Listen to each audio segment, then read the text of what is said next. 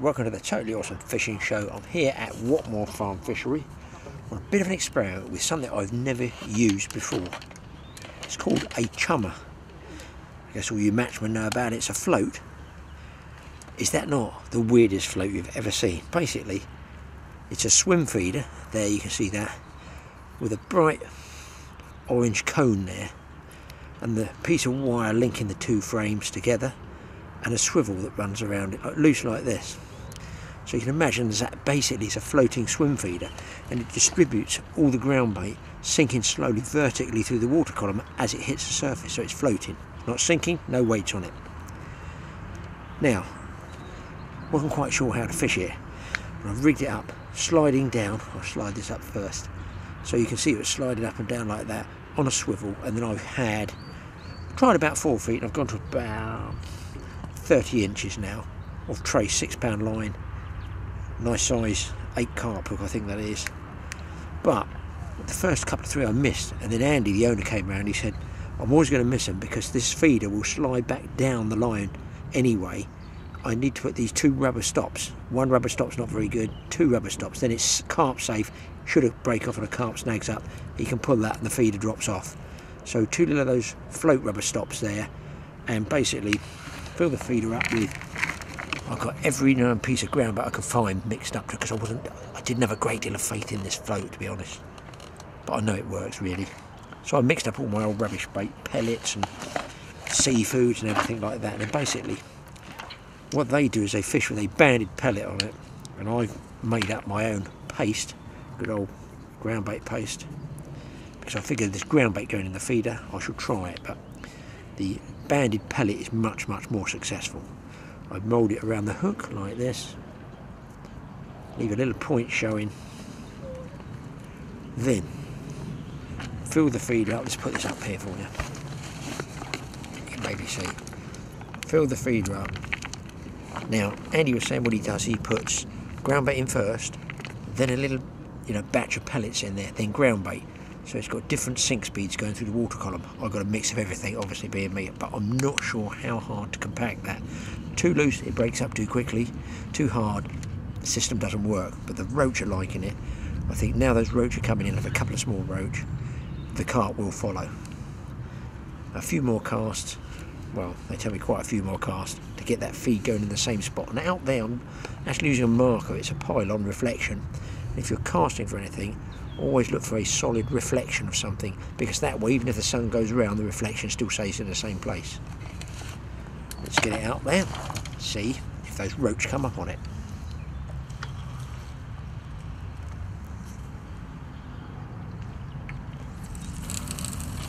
I'm trying to get accurate like the matchmen do, and get about the 2nd bar up on that pylon.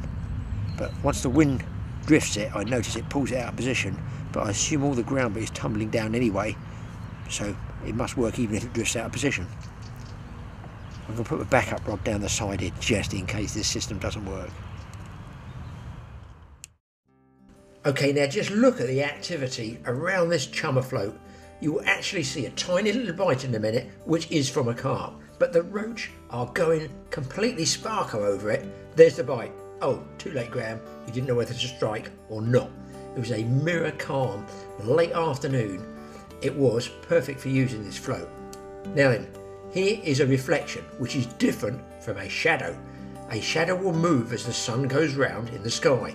Therefore, when it's moving, you'll be going to a different place all the time.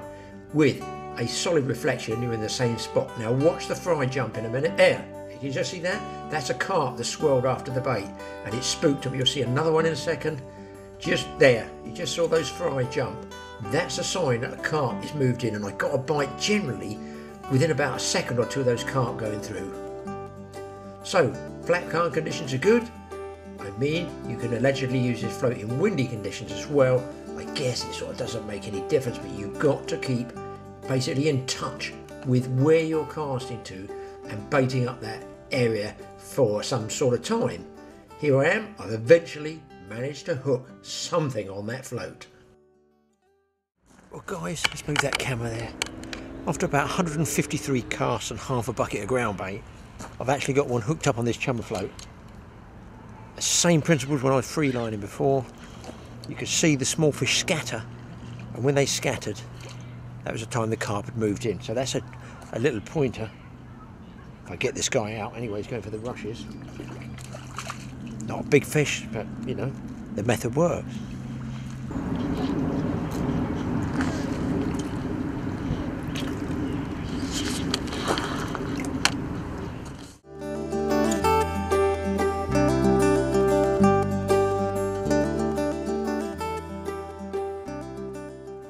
Look, about 3 pounds or something like that.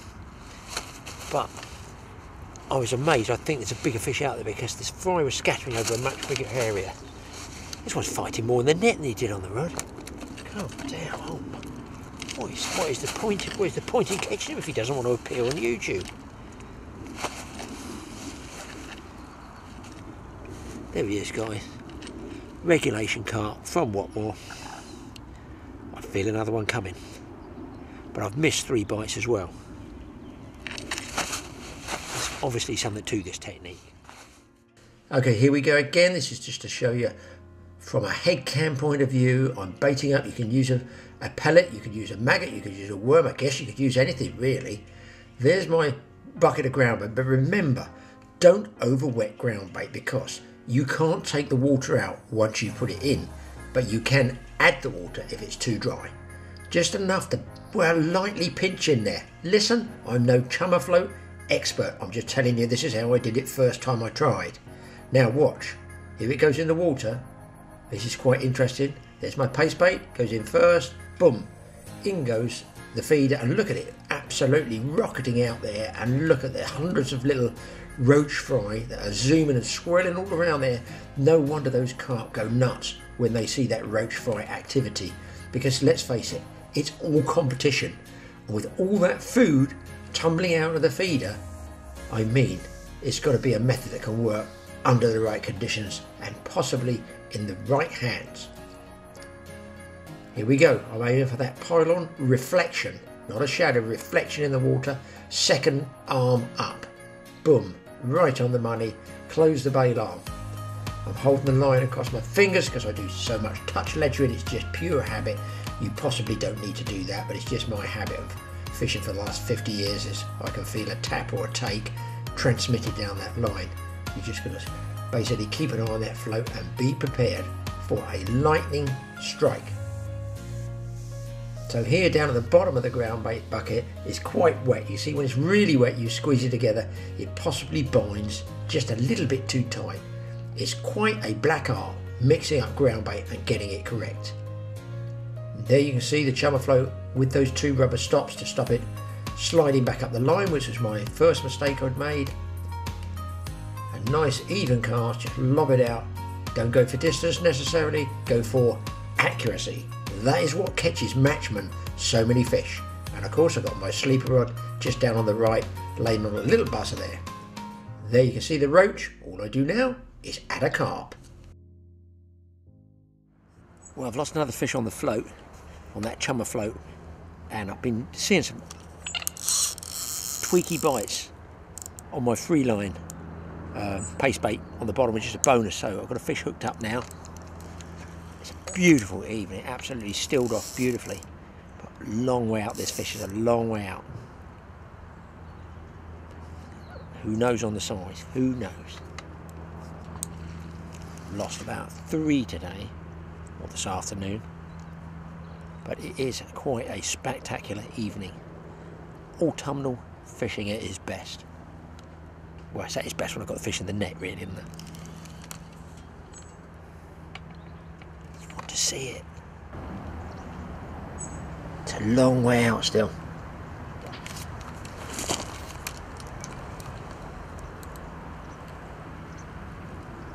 It's actually finding very hard for a long way out and shallow.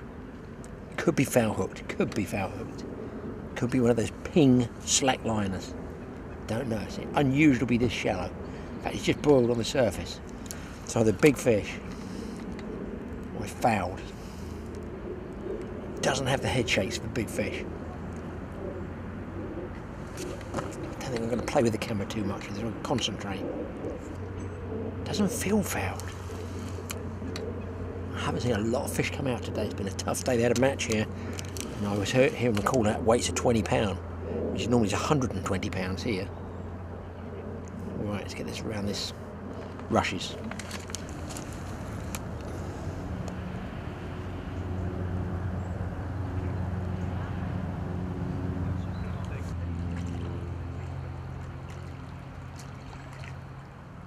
He's coming in, let's go for the net.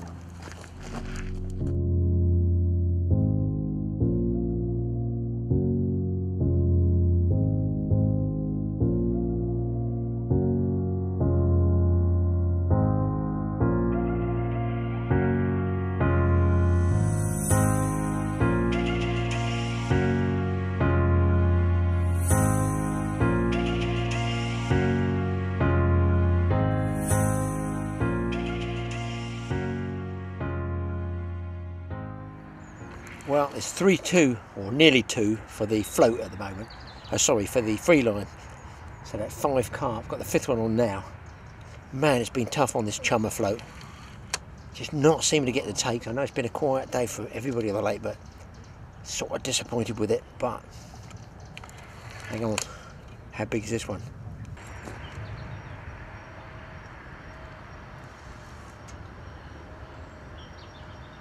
Come on, fish, let's just see you. Let's just see you. Fantastic evening. It's like a sheet of glass over there.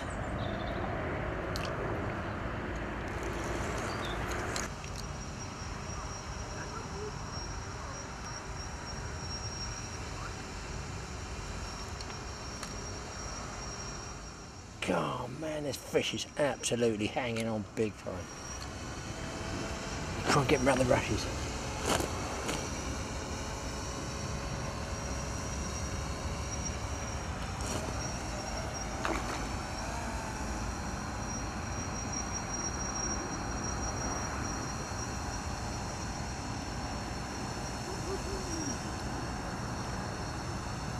For a change, the net's actually right next to me. Look at the sun. Soon look at the fish though. Just will not give up.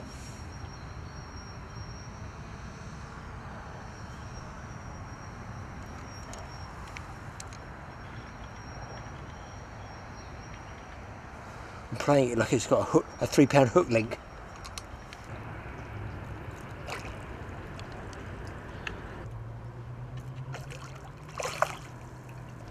Here he is. He's in. Oh, just a bit bigger, a bit bigger. Let's check him out on the mat. Well, actually people, it is quite a bit bigger. Take a look at it. He's going to behave himself. There we go. That's quite a nice carp on the Avon rod. £6 line, and there's the Chummer Float just here, look. So it does actually work, albeit I've had 3 free lining and not really fishing it, just leaving it for the rod to fold over and the rod rest or the buzzer to go. But this does work. I just think it's an off day, and who knows, it could even be me that I'm not fishing it properly. Apologies to all those chum floaters out there, the guys that know how to fish it. I don't, I just had to go with paste. But anyway, a couple of fish, can't grumble at that.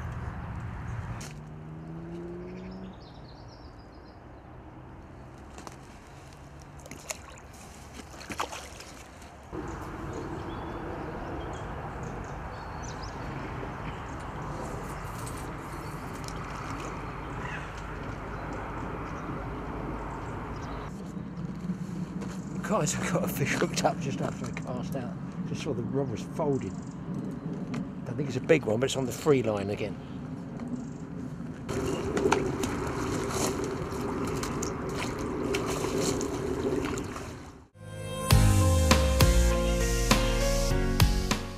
Well, it was turning into a pretty good session. I mean, I'm not going to say it was absolutely blinding fishing, but it was quite constant. And remember, even with pretty fish like this, they're just regular commercial carp water size fish. I dare say a method like this could work on any water that's got quite a good stocking density of fish in there, because you're dealing with the competition factor Another one's coming in ready for the net, and OMG, just look at that sun drop on the horizon.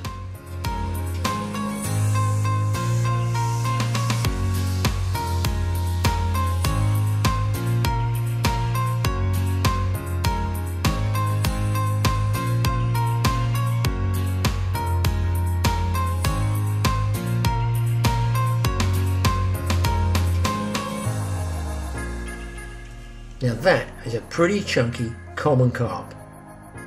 Great fish, great fight on the Avon rod. I wanted more.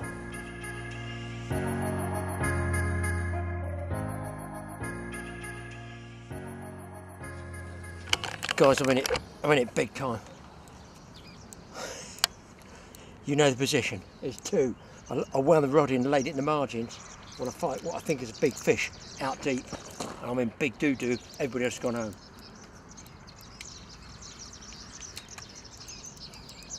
This could well end in disaster.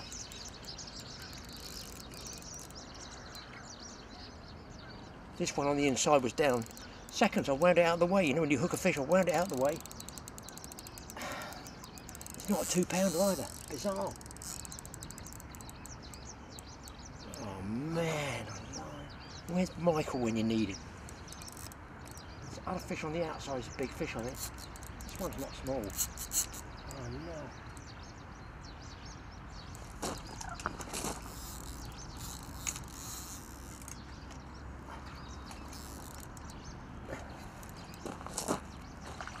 Oh God.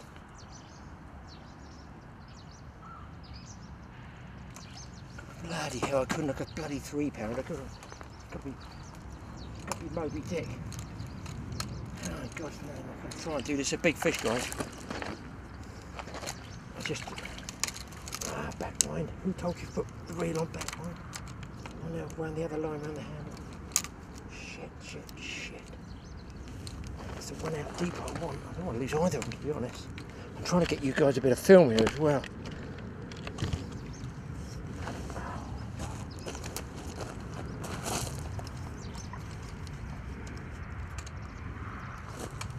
Pressure on both. What a mess. I'm not joking, this could be doubles. It could be double trouble. This one on the inside ain't a small fish. The one on the outside is still 30 yards out. Just trying to keep the... So there's one on the free line and one on the chum float. I wonder if I get this one with the rest with my foot on it. No. Oh, the rest is in the water. Oh, brilliant. Oh, that's superb. God, dear. At least I can swear if there's nobody about. How am I going to get this fish in? Oh, Jesus. See, the problem is I don't want to give slack to this other one on the outside. Jesus.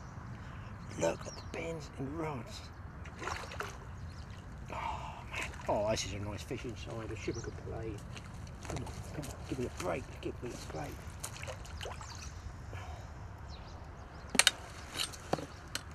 fear the worst guy. You do it sometimes with a pair of 5-pounders, but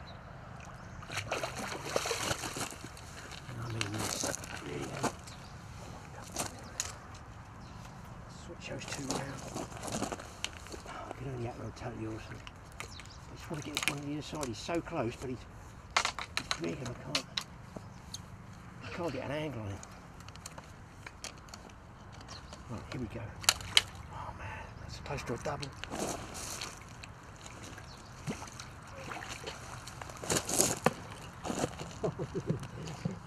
Holy cow, that's a big fish in there anyway. What am I going to do? Trying to make you people a film. I am in such a mess. This guy's about 11. I'll try and get the hook out of it while I fight the other one. Right, hook's out of that one. Get the rod out of the way. Keep the fish in the water. I can't mess with the camera too much. Here he comes, he's coming in. This one's coming in slowly. I've got to get my rod rest out of the water, yeah.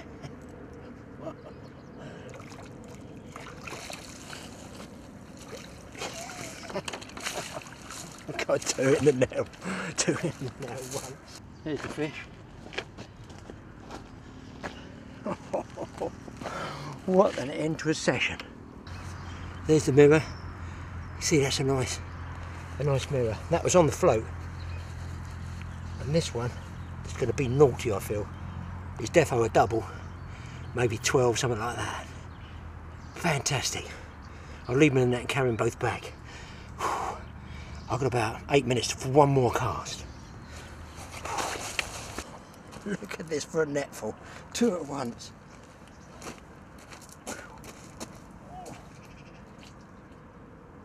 Both gone away.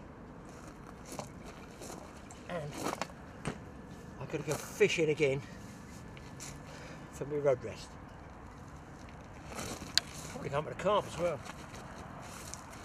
Let's drop the driving glasses in.